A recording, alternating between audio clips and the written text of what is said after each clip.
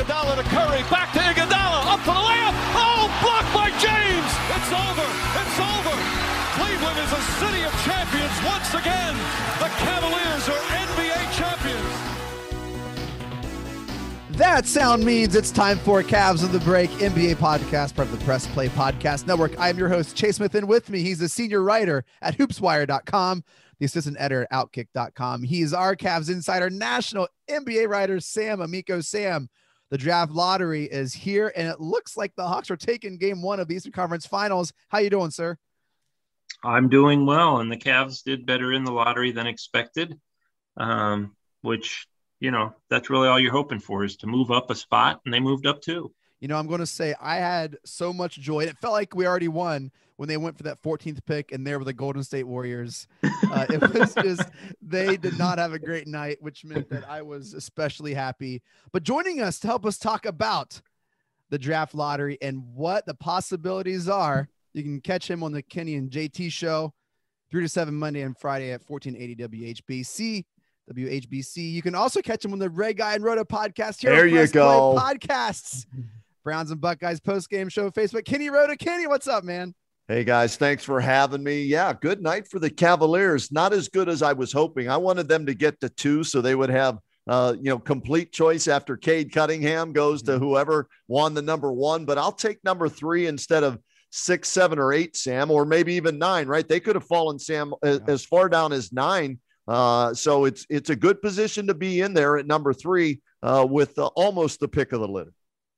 It's the best pick of Kobe Altman's tenure so far. Yeah, obviously he started with LeBron, but then you had Sexton, 8, 5, and 5. This is a good place in a what's supposed to be a very deep draft. Well, let's talk about that. Kenny, for as long as we've been working together, we haven't been on the mic a lot together. I'm usually behind the scenes making sure things are working well. It's great to finally talk shop a little bit. Fellas, let's jump into it. The lottery was on Tuesday, June 22nd, and this is how it shook out. Obviously, the Cavs did not have a good season last year. That goes without saying. You can listen to our autopsy report, the episode right before this. But here's how the draft is going to look here in July. The first pick goes to the Detroit Pistons. The first pick of since 1970, since the 70s, was it 73? Was that what I saw? 1970, and they drafted Bob Lanier. Yep. Holy smokes. 51 years.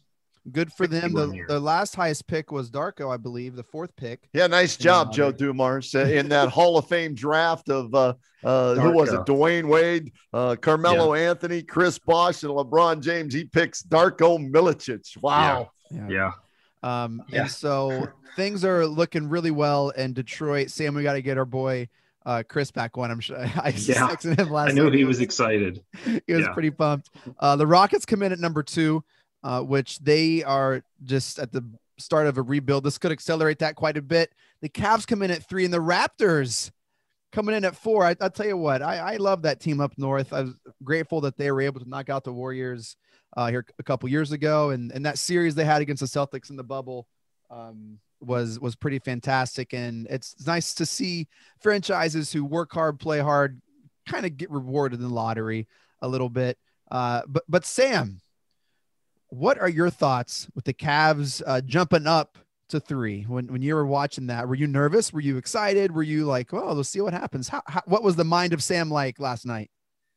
I thought that, once you found out that they had moved up, right before obviously it's televised, and right before you go to the break there to reveal the top 4, you knew the Cavs were in the top 4. And I thought, if they can get one of the top 3 and 4 would be fine, but you kind of hope for 1 or 2. Cause like Kenny said, if you're not going to get Cunningham, then you want to have your pick of anybody else. Well, they're pretty close to that. So, when I was watching it, I thought I would be surprised if they end up with 1, just because they haven't had that kind of lottery luck over the last 3 years. But, I thought 3 was a good spot, a great spot in terms of, in a draft that's supposed to produce talent like this. Yeah. any one of those top 3, 4, maybe even 5 are going to probably be winners. There'll be a bust in there somewhere. You just hope you avoid that. And it has seemed that every time the Cavs have a high pick and they say, oh, this is a 4-person draft or a 2-person draft or a 3-person draft, right. they're always one pick below that kind of tier. But Kenny, here we are. It is a 4-player draft and we have pick 3 sitting pretty. Kenny, what was going through your mind when you saw, hey, Cavs are in prime position to really draft an impact player? Well, the way I looked at this draft was there were 5 players you wanted a chance at getting. All right. So you wanted to be in the top 5. If you dropped below 5 with Scotty Barnes and some of the other guys, I think there's a huge tier at like 1, 2, and 3. Then there's that second tier of 4 and 5. And then it really drops off after that. And I know Cade Cunningham is, everybody's perennial number 1 overall pick out of Oklahoma State. And I understand why a lot of people like him. And I hope he does go number 1, to be perfectly honest with you, to the Detroit Pistons. It'll be interesting to see who Houston goes with at number 2. Do they go Suggs and get the point guard to run their offense? Do they go big with Evan Mobley? The guy I don't want them to take, because it's the guy right now, and I'm still doing research on this, but the guy that I'm leaning towards the Cavaliers taking, Jalen Green. And Sam, thanks for coming on the Kenny and JT show on WHBC to talk about this. You and I already had a little conversation about this. It's early, and I don't want to oversell this or be too dramatic about it. But I watched about 15 minutes of highlights. And granted, they're highlights. It's the best that he does, right, at the G League Ignite. I saw little Kobe Bryant in his game, Sam. He's 6'6". He can jump out of the gymnasium. He's athletic. He shot 36% from three-point range from the NBA three-point line in the G League. And granted, it's still the G League, but I'll take the G League competition over, what Cade Cunningham played against in college. So I'm a big Jalen Green guy right now. But the one thing that Sam and I don't have, Chase, is we don't have the sit downs to talk to him, to find out, his intelligence level, basketball IQ level. We don't get those meetings to find out like the GMs do. So that comes into play because Jerry West, you remember, Sam? Jerry West said when he met with Kobe Bryant, he knew when he talked to him and worked him out that they didn't want anybody else in that draft, that it was they were blown away by him. So that helps GMs decide. But boy, I'll tell you, I love what Jalen Green is all about and what I've seen so far. And he would be a perfect fit, in my opinion, for the Cavs. So let's talk about that a little bit. The Pistons have the number 1 pick. Last year, they had the 7 pick, and they picked Killian Hayes, a point guard from France, who Sam had a great rookie campaign. Do you think that's going to sway them from looking at the consensus number 1 pick, Cade Cunningham, point guard from Oklahoma, Cade Cunningham? Do you think that's going to alter their plans at all? No, I think that Cunningham can play off the ball pretty well. And if you think he's at the top of your board, you always take him. I mean, people learned that back in 1984 when the Trailblazers didn't take Michael Jordan. They drafted because they said we already have a shooting guard in Clyde Drexler. Because you know what? In today's NBA, it's really, frankly, pretty positionless. You could play with 2 ball handlers on the floor. You can play with 2 guys who are just shooters, in your backcourt. So I don't think it'll sway them one way or the other. They probably look at it like, can't wait to get these 2 guys as our starting backcourt because they need more guards. I mean, their other guard right now, if you look at their depth chart, is probably Wayne Ellington, in terms of who would start next to Hayes. So I think that they would be excited to make these guys work together. I'd be stunned if they went in any direction other than they say they're going to, Troy Weaver, their GM, has said, we're going to check out up 5 guys, bring in 5 guys, do all this stuff and uncover every rock and all that kind of stuff. But he said, he admitted right now Cunningham's at the top of the list. So, unless something changes in the draft process that Kenny just talked about in interviews and all that blows them away, I think that they'll end up going with going with Cunningham and making that backcourt work together with Hayes. So again, here's where we're at. The Pistons have the first pick. The Rockets have the second pick. The Cavs have the third pick. The Raptors have the fourth pick. Pretty much consensus that the Pistons will take Cade Cunningham. He's penciled in. You've seen all the Photoshops. People are excited. They have a great young core there that people are excited about. And this potentially could just put fuel on that fire. They've penciled in Cade Cunningham at the number 1 spot, which leads us to kind of begin to think, man, what are the Rockets going to do at 2? They are looking for an identity. They're looking for a direction. They have John Wall, who we know is, maybe a little more seasoned. And if the point guard is off the board, Sam, what are the Rockets looking at here at 2? I think they're looking, I frankly think they're going to take Mobley right now. Now, maybe that'll change. My opinion on that'll change. But if I'm looking at that right now, John Wall's probably not going anywhere for a little bit. And they got Kevin Porter Jr., but they could use help everywhere. But I think that they will go when you have a big like Mobley who, has drawn comparisons to Embiid and Ayton and those kind of guys. I think that that's the direction they'll go. And I don't know, maybe Suggs, or Green. But I really think right now, if I had to make a pick for them, it would be Mobley. I just think that's everybody out of Houston is kind of saying that's who they're leaning towards.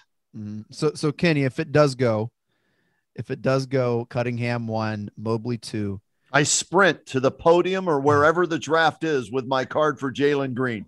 I don't hesitate. I don't wait. I don't take any phone calls. None of the above. I sprint there and I give that card of Jalen Green, shooting guard, small forward, G League Ignite, and pencil him in the starting lineup as the starting shooting guard in the backcourt with Darius Garland, Isaac Okoro at the 3. Then you've got Kevin Love if you bring him back at the 4. Re-sign Jared Allen at the 5 and trade Colin Sexton. There, I've laid it out how the Cavaliers can get better for next year. Kenny says playoffs 2022.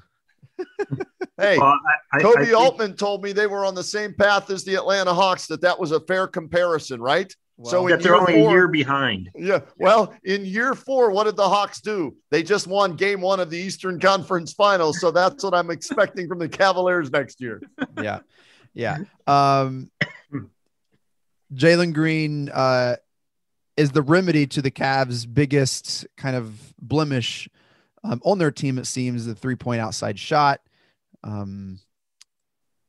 Sam, I posted a poll on my Twitter about what they think the Cavs are going to do. And I had 4 options. I said, are they going to draft Jalen Green? Are they going to draft Evan Mobley? Are they going to draft Suggs and trade a guard? Or are they going to trade down, maybe 3, trade down to the Magic for 5 and 8? Kenny just couldn't contain himself with Jalen Green. Sam, what if you have the power there at 3, what do you do? Well, I'll let you answer, and then I'll tell you kind of what the Twitterverse voted. We got over 100 votes in like 30 minutes. Okay. I can tell you that I'd have to research it a lot more. Obviously, spending so much time watching the NBA, I kind of. Well, yeah, we're like 20 hours post. So this is the point of podcast, man. Like, what would you want right now? It would be a toss up for me between Green and Suggs. Obviously, I saw a ton of Suggs. A lot of us did because of that NCAA tournament run. I watched them in their conference tournament, watched Gonzaga. The guy's gritty. He's so skilled, can play either position. The thing that's his strength, that he can play either position, also kind of makes you nervous because it's like, is he a point guard? Is he a shooting guard?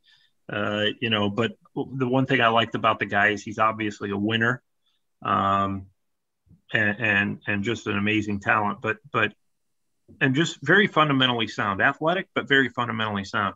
But I agree with Kenny that Green to me has a higher upside because he's unbelievably athletic, just plays with great passion, much like Kenny mentioned Kobe Bryant. And I think also he just kind of has that it factor about him that I mean, any guy, he was the first guy to sign out of high school to join that G League select team. So he's really highly thought of and has a huge upside. So it'd be a tough choice for me. I would probably go with Green. If you're telling me to make a pick right now, I would say Jalen Green. Assuming Mobley's not available. Mobley might be my guy if he's there. If let's say the Rockets take Green, then maybe I'd go Mobley. I don't know, because what do you do with Jared Allen then in that situation, Sam? Do you still re-sign him? Because the league is about 3-point shooting, not playing 2 7-footers together who can't shoot from the perimeter. Yeah, Mobley's got a decent shot. He's the problem is, you're right, Kenny. You're going to pay Jared Allen, $100 million probably, right? And yeah, you don't want to. If you draft Mobley, you're assuming he can play the 4. But like you said, this is a league that you have to defend the perimeter is a huge part of what you're doing. And, is he going to be able to go out and guard these stretch 4s? Mobley, I don't know. But, so then you take, let's say Green's gone. Let's say Houston takes Green. Then you take Suggs. You're going to have to make a decision on your guards. And I think you got it right, Kenny. I think that, and people say, well, Kevin Porter Jr. was here and you weren't going to trade Sexton or Garland, but that's a different situation. You don't draft a guy at 3 to bring him off the bench like you did Kevin Porter Jr.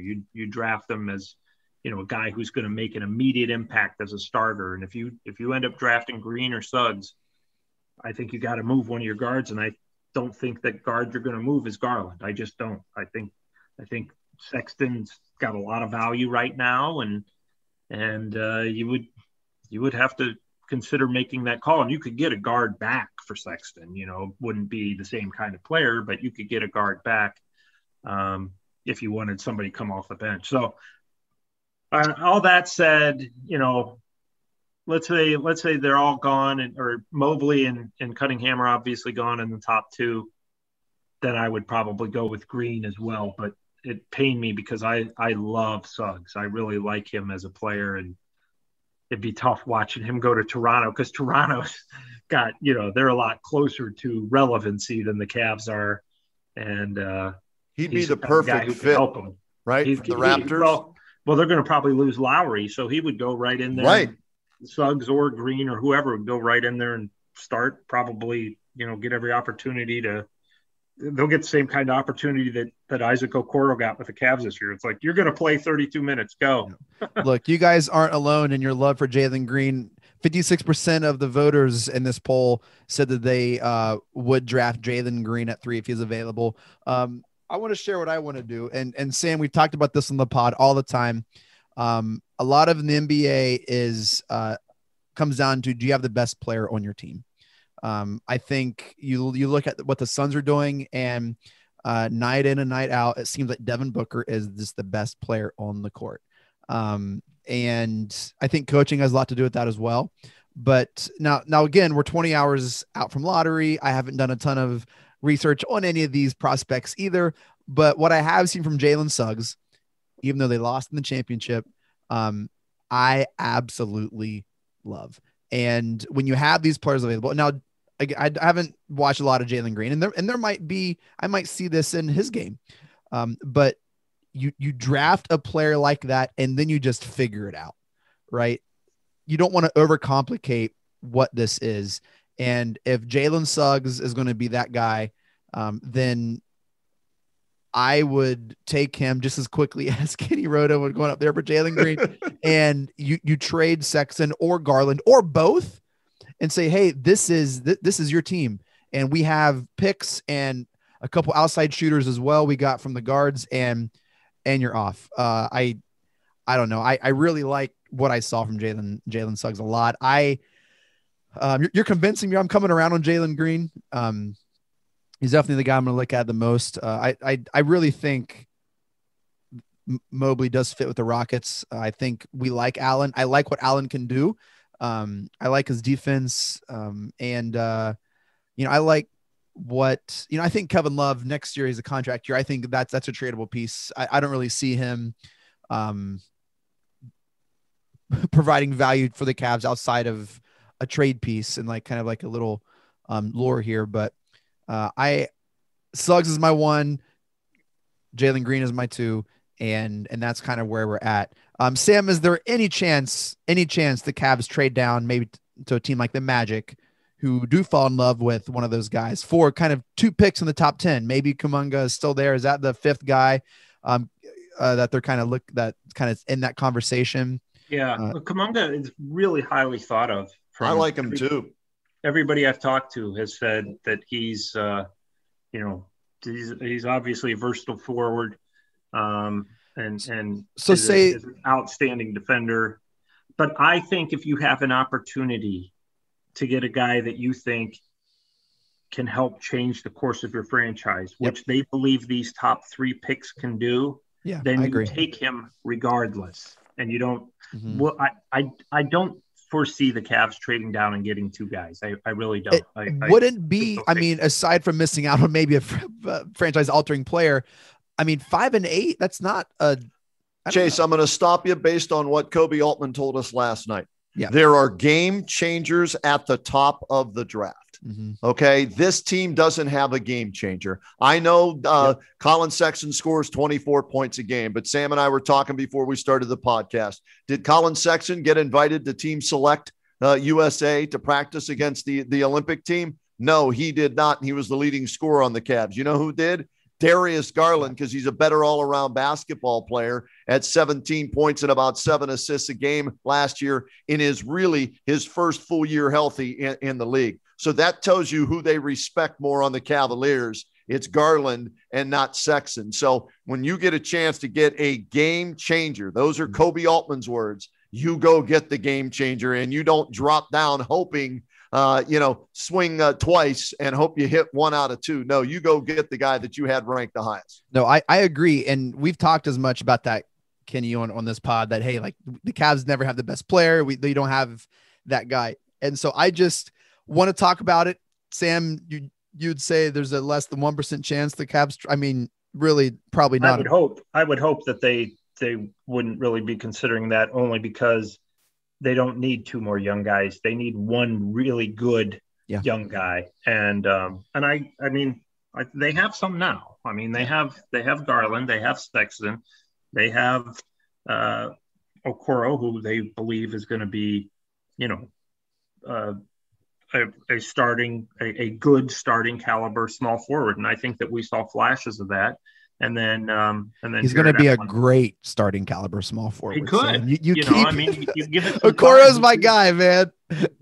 But we saw the leap that Garland made from his rookie year to his second year. That's fair. Maybe Okoro can make another huge leap like that. So it's going to happen. And Okoro had a better rookie year than Garland. So, he made second team all NBA rookie team. So congratulations to him. So give Kobe Altman a little pat on the back for that. In selecting more of a defensive guy who they're hoping his offense develops. So, here's the one way, Chase, never say never, Sam. I think we've learned that in the sports business, right? Never say never. So anything is possible. If they think Jonathan Kuminga is their guy, if they think he's the best player that, after Cade Cunningham, and they feel they can get him at 5, Chase, and they know somehow, some way, you're still rolling the dice, but if you want to take that gamble, if they think they can get him at 5, then maybe you make that trade down to get 5 and 8 and get an all-star caliber player and a perennial starter for you at 8. But that's, you must like Jonathan Kuminga over Jalen Green and some of the others in order to do that, in my opinion. Yeah. Look, I wouldn't do it, but I feel like it's worth mentioning just briefly because that's not a bad offer. Hey, we're going to take a quick break. And when we come back, we're going to talk a little bit about Ben Simmons, because I heard you guys had some fun today talking about Ben Simmons. We'll be right back. Stay with us. It's not a rumor. It's the truth. Ray Guy and Roda are back together again with the R&R podcast on the Press Play Podcast Network. We're going to talk Browns. We're going to talk Cavs, Indians, even if they're not playing well, which might happen. We're going to talk monsters. We're going to talk college football. You name it. When it comes to sports, Ray Guy and Roda, we're going to break it down for you as only we can. So make sure you join us right here on the Press Play Podcast Network.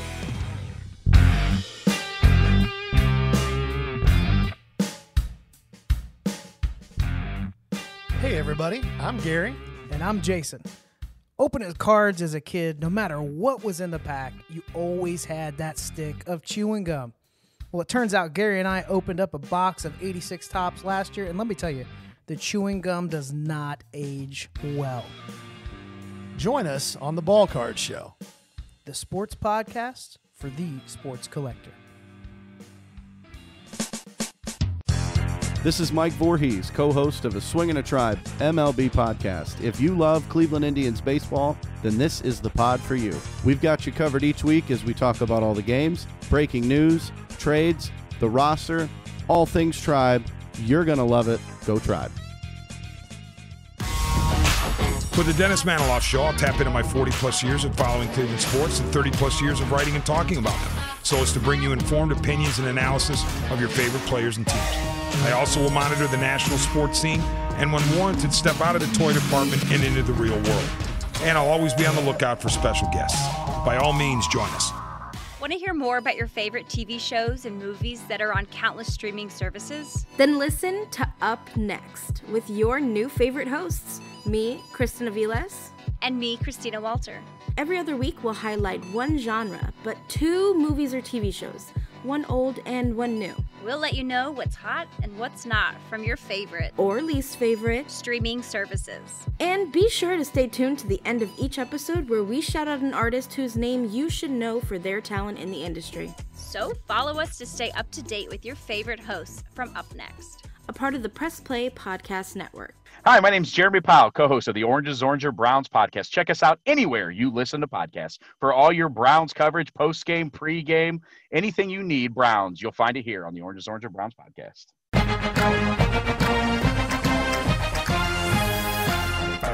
Hey, it's Tito, host of the Premier Fantasy Podcast. Get all the news and analysis you need to dominate your fantasy league. I've been doing this as long as anybody in the business. I can help give you the edge in your leagues. It's the Premier Fantasy Podcast, part of the Press Play Podcast Network.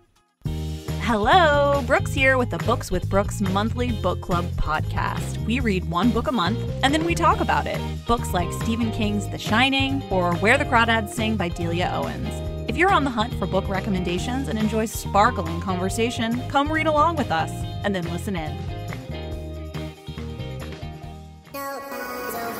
Hey, it's JD from the Hyman Podcast. I created this podcast to have hard conversations. Conversations that make us human but are also wildly uncomfortable. Conversations that help give voice to the voiceless and to the marginalized. Now you can listen to the entire first season on Apple Podcasts, Spotify, or wherever you get your podcasts from. Consider this your personal invitation to join the conversation. Hi, my name is Sam Post, owner of Phenomwell CBD Store and PhenomwellCBD.com. That's like phenomenal, PhenomwellCBD.com. Tune in where we talk with experts about how the amazing hemp plant can make a difference for people's health and well-being. From the Press Play Podcast Network. All right, we're back. Cavs of the Break NBA podcast here with Sam Amico, Kenny Roda.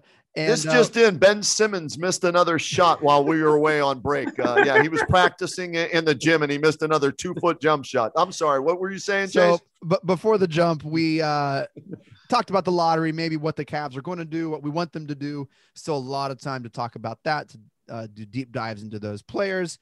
And we'll make sure to help you out here on the Cavs on the Break NBA podcast. But right now, just for a few moments, let's talk about the state of the NBA. Right now, we have 4 franchises who are pretty foreign to championships, who a lot of kind of smaller market teams, and you can't see, but I did air quotes.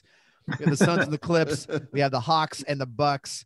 Most people probably know the Clippers and the Bucks because they're at least talked about in the playoffs a lot. But the Suns and the Hawks out of obscurity, all of a sudden really threatening to have a Phoenix Atlanta NBA Finals. And the Hawks just beat the Bucks Eastern Conference Game 1, and they beat the 76ers in round 2, the number 1 seed. And Ben Simmons has been the topic of so many conversations, so much talk radio, so many fake trades. And this just in, by the way, Chase, he just missed 2 more free throws in the gymnasium. While we were talking there, he was practicing. He missed 2 more free throws as he was working on his free throw percentage of 34% in the playoffs. Hey, I'm not talking about free throw percentage, but he didn't miss a shot in the 4th quarter of Game 7. That's all I'm going to say. He didn't miss a jump shot. Because he didn't take one in the 4th quarter. That's shot. why. 100% in the 4th quarter of Game 7. Sam, would you trade for Ben Simmons? Now, Kenny, I want to mind you, we did a whole episode last year of this possibility of Ben Simmons on the Cavs, and I was pretty bullish then, and I'm still pretty bullish now. Sam, it seems you would entertain Ben Simmons on the Cavs. Well, last year when we talked about it, I think I was probably a lot more excited about that possibility than having watched him play in the playoffs. First of all, the guy is, probably the best wing defender in the NBA. Okay, let's start there. He obviously can score. He can distribute, great passer. But in today's NBA, for all that money that he's going to be making in this contract, and you can't shoot, he can't be your number 1 option. He just can't.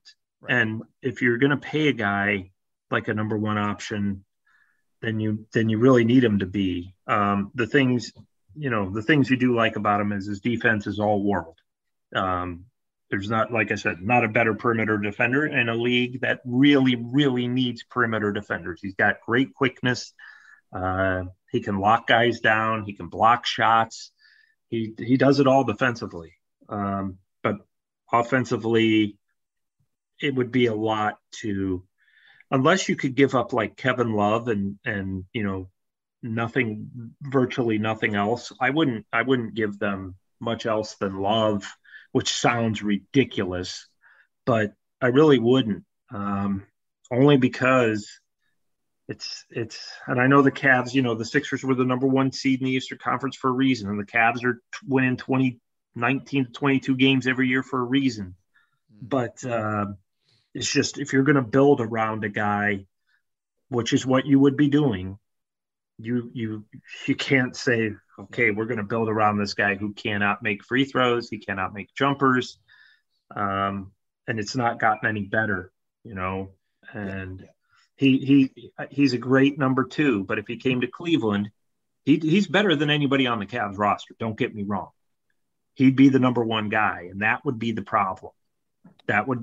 Is not only is our number 1, but he's going to be our number 1 for a while because he's signed for another 4 years after this. And the last year of that deal, $35 million average over the next 4 years. And as you were going to say before I interrupt you, $40 million in that 4th year, Sam. Right. And that's a guy who is your number 1 because of that kind of salary for the rest of his time in Cleveland. And I think that Ben Simmons is going to get traded, and I think he's going to get traded somewhere, and they're going to be real happy with him because he's in a better situation. But I don't think that Cleveland would be the ideal situation for him. I do think that the Cavs can take a look at some other young guys who are going to be available this summer, and really consider that. You won't have to mortgage the farm for them. And if you did, they might be a better choice. I'm not saying Brandon Ingram's going to be one of those guys, but if he was the part of this conversation, then I would say yes, because he's also better than anybody on the Cavs roster, and he's not going to bury you, where Ben Simmons has the potential to be like, you're only going to hit a certain ceiling with Ben Simmons, and you're not going to be able to bring in a decent number 2 guy unless that guy's like Garland or somebody on the current roster. But I'll say this, I mean, he would immediately create some buzz. He would sell a bunch of jerseys, and you would definitely win more games. But I just don't know that it would be worth the cost. I don't feel like Ben Simmons would be worth the cost for the Cavaliers. Somebody like Minnesota or somebody, he's going to go there, those kind of places, and he'll shine. But I just don't think it would be a great idea for the Cavs. If he's your third offensive option, then yeah, and you can afford the salary, then that's a good fit. Hey, as much as I rag on his offense and that, guy's a 3-time All-Star, 2-time all NBA first team defense, was a rookie of the year in 2018. So there is some talent there. But as Sam astutely pointed out, you're looking for that number one guy. And Ben Simmons, I'm sorry, is not a number one guy. To me, he's a 3 or 4 that's overpaid, but you'll accept that if you have 2 stars in front of him and less pressure is on him offensively. All right. So here's what needs to happen. I'm going to concede that the Cavs will draft Jalen Green, because in this scenario, this is what I do. Cavs draft Jalen Green. Woo! We have our shot maker. We have our outside threat. We have our this team's Devin Booker, right? And then we package Kevin Love, Colin Sexton, and a 2nd-round pick to the 76ers for Ben Simmons. That's my offer. Okay. I want to hear what Kenny has to say about that. I would not be against that. You So- get Jalen Green, Darius Garland, Ben Simmons, Okoro, and Jared Allen. And where does Ben Simmons play then? Is he the point guard? Where does Garland play power forward? Power for you put him at power. His best rate is what? Passing. Forward. But isn't he more effective when the ball is in his hands passing the basketball? He's most effective on defense, getting steals and running a break. Okay. And so my option are Jalen Green 1, Garland 2, and Okoro 3. Then they would only be 1 year behind the Atlanta Hawks. Okay. All right. Maybe I'd have to do a deep dive into that, Chase. Then maybe I consider that. But again, what scares me is the 4 years, $140 million left on us. We're all complaining about Kevin Love's contract. No, this guy's making more than Kevin Love, and you've got him for 2 more years than what you would have Kevin Love. It's such an insult to compare like Ben Simmons' situation to Kevin Love. I don't know. It's exciting. You defense in the NBA is hard to find. And in the draft, it's a shot in the dark. You never know if they're going to develop. You need players like the Sixers were the number 1 defensive team in the league. And where are they tonight, Chase? They're the same place we are. Where we are, right? Watching Cancun, Atlanta beat Milwaukee, right? Okay, I'm just throwing that out there. Too. Yeah. Okay. All I know is why? Because Atlanta can shoot the 3 a little bit better, you know. Right. Yeah, and Ben doesn't want to shoot. Okay. All right. I looked at a team like the Sixers and I thought, man, Sexton would thrive there. You have Thibault, you have Embiid, you have Toby. And I just felt like it makes sense to me. I would do it. I think that's an incredible team.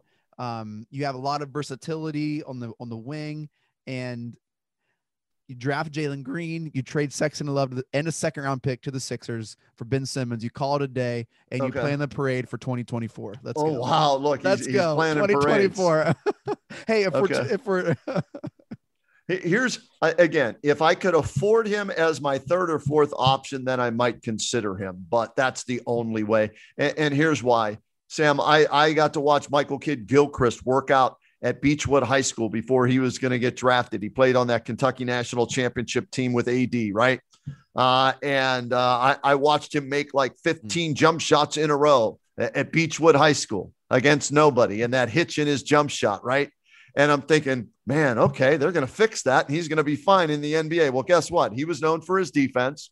The shot never got fixed. He's more of a role player. Now, it's an insult to compare him to Ben Simmons' overall game because Michael Kidd-Gilchrist was never that good. Okay. But still, my point is offensively, they never fixed Gilchrist's shot. And I don't know if you can fix Ben Simmons' shot, to where the teams aren't going to just back off of him and dare him to shoot, and he becomes a liability or isn't even in the game in the final 2 minutes when it's on the line. The hope is, and Sam, I want to get your thoughts on this. The hope is this turns into a Markel Fultz situation, who went to Orlando, had a new setting, and now he's a contributing player on the Magic. When I'm watching the Hawks 76ers game and Ben Simmons passes up a wide open layup, not once, but numerous times. I mean, that's not basketball. He is so far in his head. You draft a player like this, you buy low, right? I mean, they're not going to sell low, but it's not like they're not wanting to trade. How are you buying low at $35 million a year? Because he's worth more than that. Come on now. Let me just chime in here. I think that he has a lot to offer. But again, you are in a situation. First of all, I would love the Cavs to be worried about, we can't put Ben Simmons in for the last 2 minutes or any player because they're never in games at the last 2 minutes anymore. But I think my opinion of this is he would be a short-term kind of fix. And I don't even know if I want to say the word fix. He would be somebody that you would be excited about for a year or two. And then after that, you hope to get good again, and you hope to be good again, and you hope to be in playoff games. And in those situations, we saw what he just delivered, which wasn't anything to write home about offensively. So you have to keep that in mind when you're rebuilding and you're developing a team.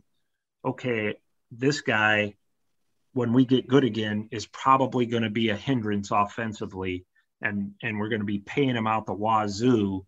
And I just think it's a too big of a risk to take when you're in a situation like the Cavs are, unless Chase, it plays out like you kind of laid it out there.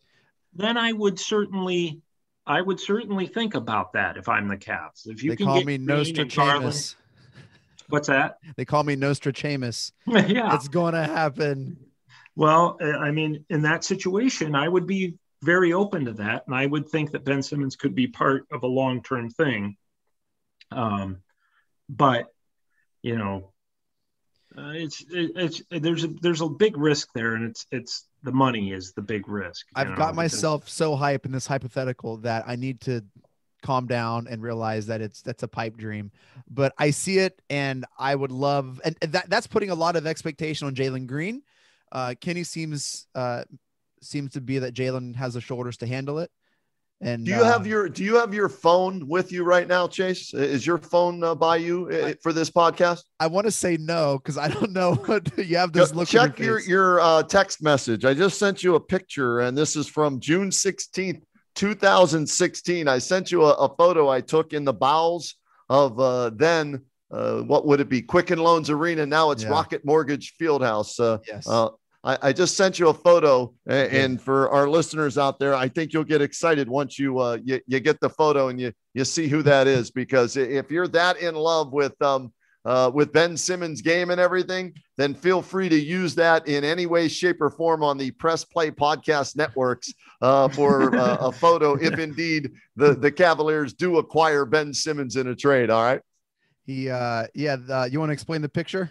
He was there. I'm guessing, Sam, maybe because of Rich Paul, right? Isn't that his agent, Rich Paul? So he might have been there at that time, in 2016, taking in the game, maybe looking for representation or whatever it was, but he was in attendance at the Cavs game in the finals that year. And I took a picture of him because he was supposed to be the number 1 overall pick in the draft, and a big, bright future ahead for him. So I'm like, got to get a picture of this guy. You never know when you're going to use it. So Chase, I sent it to you in case it does happen. Feel free to use it. Sam, I will send it to you too for hoopswire.com right now. So you can use that in case it happens for both you guys. I appreciate that. Well, I'll say this, there is that Rich Paul connection that he does have, Rich being obviously from Cleveland, Ben Simmons, obviously having worked out in Cleveland, Garfield Heights High School, and Rich Paul, of course, representing Darius Garland.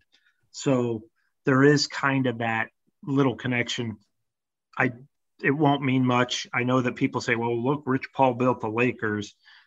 That's not necessarily true. He just represents a bunch of guys who happen to want to play for the Lakers. So, but it's something to think about. I think that the Cavs will think about it. My guess is they'll end up walking away, from a potential Ben Simmons trade. But I think the guy's available, and he's an all-star, and he's the best wing defender in the league. And he just had a terrible showing in the playoffs. You can't define a guy by that, but it does tell you something, especially when you're talking about the kind of money that he's going to be making here soon. Just like Paul George, guys. Paul George, I'm sorry. I wouldn't want Paul George now. No. I did when LeBron was here. I thought it would have been a good fit then, but what's the track record on Paul George? Can't win the big game, right? And he came back from that horrific injury, but there he was at the free throw line to ice the game last night, or at least force Phoenix to make a three to tie it. And he missed not one, but both free throws.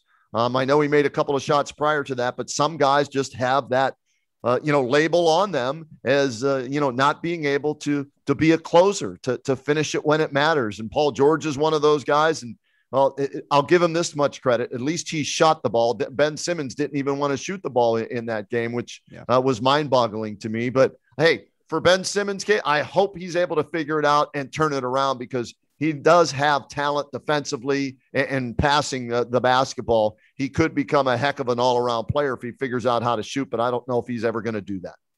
One final thing before we close here. Kenny, since you're the guest, I'll ask you first. Your matchup finals prediction and the champ. Well, let's see. At the beginning of the year, I picked, who did I pick coming out of the East? I picked the Nets in the East, and I had the Lakers in the West. So I'm 0-2 with those teams, right? So scratch both of them off. I thought Milwaukee was going to win game 1 tonight. Well, Trae Young went for 48, so they're up 1-0. Chris Middleton, if he's not on, Milwaukee lacks the scoring. I'm not a big Holiday fan, and they picked him up, and he had a decent game tonight. So they need Middleton as much as they need Antetokounmpo. And if Middleton, who was terrible tonight, doesn't rise to the occasion, the Atlanta Hawks could be in the NBA Finals playing. I think it's going to be the Phoenix Suns. They're getting Chris Paul back. So I'm going to go Suns, Bucks in 7 to get there to the finals, and I'm taking the Suns to win it all. Love it. Sam, what you got, my man? Well, I have the same 2 teams going to the finals that Kenny did. I think the majority of NBA fans picked the Nets and the Lakers for this super team matchup. So I was also 0-2. Listen to this, okay?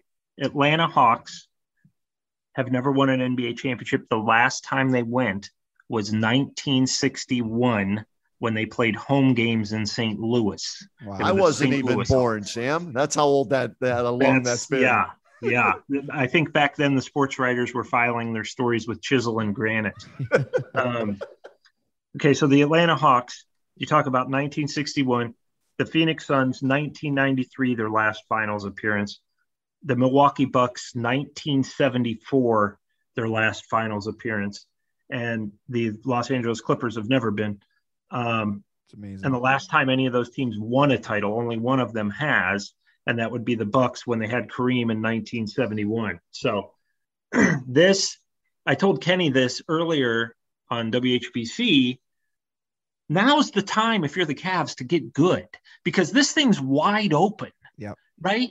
Don't tell everybody, it's going great and we're going to be good in 5 years. Do it now. Find a way to become competitive, because the Atlanta Hawks are showing everybody that if you come together, you got your star and Young, and you come together, you can make a run at this thing. And I'm not saying the Cavs are going to be championship ready anytime soon. If I can interject, I saw a stat that TV viewership is up 39% from last year with these small market teams. So it's that market size doesn't matter anymore. It really doesn't. And people always say, well, this guy doesn't want to go play in Cleveland, or he doesn't want to go play here. It's like, that's baloney. The San Antonio Spurs, the Golden State Warriors were terrible for years. They weren't looked at as a good market. And then all of a sudden Kevin Durant joins them, so you build something people are going to come. It doesn't matter what market you play in. The San Antonio Spurs were in San Antonio, and look at all they did in the early 2000s, all the way up until 5-6 years ago. So I just think this is the Cavs. If you're the Cavs, now is the time to strike, and what we see in this Final Four is really showing you that. Now, that said, back to the question at hand, I'm going to go with the Bucks and the Suns, and the Suns winning it in 6. I'll tell you this: I kind of like to see the Hawks do it, though, and I like the Bucks, but I would like to see the Hawks kind of keep this storybook season going. Would they be the first team ever to get to the finals with an interim coach? Probably. I think. Wasn't Ty Lue an interim coach, or did they? No, name he got him? the job full time when they did. him. Okay, all right. Yeah. There you go. For David Blatt halfway through. I think this would be a first. So it'd kind of be cool. I love Nate McMillan. I always have. I never understood that decision by the Pacers. And here's another bit of trivia that I learned today. Speaking of the Pacers, they have not had a single-digit draft pick since 1989. Wow. They've drafted 10 or lower every year since 1989. And Kenny, do you know who they took with that number 7 pick in 1989? I'm going to take a wild guess. Okay. And I don't, was he a Pacer or not? I'm going to say, was it Rick Smits? No, I think he was 2, but he went before that. Okay. Was Detlef Schrempf on their team? He was, but he wasn't drafted by them. I don't. All right. I'm 0 for 2. Give me one more shot. Let's see. I could give you a hint and you'll get it. Okay, go ahead. Smits was 88. 88. Okay. Here's your hint, Kenny. John Battle once chased him through the depths, through the near the locker room with a 2x4 at the old Richfield Coliseum. The Cavaliers guard John Battle chased this player with a 2x4, looking to fight. I remember and I'm trying to. Chuck Person. I don't know. George McLeod. Oh, George wow. McLeod. Yeah. No kidding. That's the last time they had a single digit draft. Wow. Yeah. Well, that explains some of their problems, Well, so they're spinning their wheels. 10 in like 12 their wheels. Yeah. Damn. Well, hey, real quick, and thanks for having me on, guys. And just real quick, because I see LeBron in the background there, Chase, in your dojo. And don't forget our Lord and Savior, J.R. Smith. Smith. I see him there as well. Can you believe, guys, it's been 5 years since they won the championship? It was just the other day. We celebrated on the Kenny and JT show on WHBC. 5 years ago, the Cavaliers won an NBA championship. 5th anniversary. Amazing, isn't it? Yep. Unbelievable. All right. So we're going to wait at least another 5 more. So enjoy it. No, listen, I don't believe in the Bucks. I don't believe in Giannis. I don't believe in, most importantly, Coach Bud. And so I don't think they're going to beat Atlanta. I don't think they can win for the next 6 games against Atlanta. I think Trae Young is too good. I think their support is too good. Their defense is too good. And Coach McMillan is too good. I'm going to go Hawks and Clips. And I'm going to say Clips in 6. Whoa. If the Clips pretty much guarantees a Bucks Suns final. Yeah, I think so. Yeah, unless Kawhi Leonard comes back, and that's a big if at this point. If they had Kawhi Leonard, I might go a different direction. But the fact that he's out at least for Game 3, and CP3 is supposed to come back for Game 3, that's why I think the Suns are going to get this done in 5 or 6 games. I just feel like being cantankerous. I love the Suns. I love Book. I love their story. I would have a ton of fun if they won, but I just can't. I don't know. Wanted to be different. And I think the Clips, why not? It's not that they're a bad team. I mean, they're missing maybe one of the best 5 players in the NBA, but if he comes back and PG gets a little, I don't know, redemption story, I kind of, yeah, you're really reaching there, buddy. Really reaching. Well, hey, really quick. And I just need a yes or no or an answer. Sam, would you rather have Trae Young or Luka Doncic right now? I'd rather have Trae Young. Kenny, look where he is and look where Luka is. I would rather have Luka Doncic. I think Trae Young and the Hawks are benefiting from some injuries in the Eastern Conference that got them, to the point that they're at. But both are obviously all-star caliber players. I'd take either one on the Cavaliers. What another fascinating wrinkle to that crazy trade and that really, really impressive draft. We're cutting to see. Ayton said that it's the best draft in history, the 2018 draft. Did you see him say that? Yeah, I'm sorry. Go back to when LeBron was drafted and then talk to me after that. I okay, don't agree with it, but we mentioned four of the five are going to be Hall of Famers in the top 5 picks that year. Feeling himself. Well, hey, that does it for this episode of Cavs on the Break NBA podcast. Thank you all so much for downloading and listening. Shouts to the Press Play Podcast Network for making this possible. Make sure to follow us on Twitter at Cavs on the Break. Follow Sam on Twitter at Amico Hoops. Catch all of his works and writings at hoopswire.com. And Kenny, thanks for joining us, man. You can catch Kenny on the Kenny and JT show, the Red Guy and Roda podcast here on Press Play, and his Browns and Buckeye postgame show. Kenny, thank you so much, sir. Glad to be with you guys. Sam, thanks for coming on our show. I owe you about 100 more.